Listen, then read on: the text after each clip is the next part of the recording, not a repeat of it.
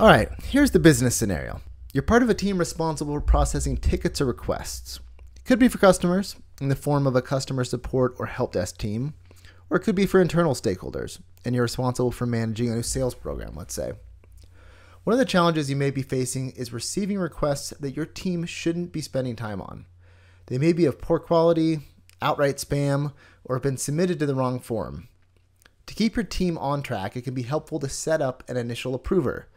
This person reviews the requests first and decides whether they are appropriate or not. Only if deemed appropriate by this person do the requests then get added to the queue for the processing team to work on.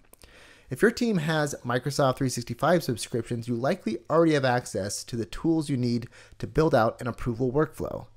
Check out our video where we cover how to set up this workflow using Power Automate. When a request is submitted, an approver will automatically receive an approval request in their inbox.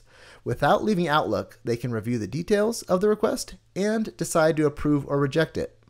Their decision is then reflected in the ticket, and the processing team easily knows which requests to work on and which requests to ignore. The goal is to help your process be more efficient and to ensure that your team is spending time where it matters most.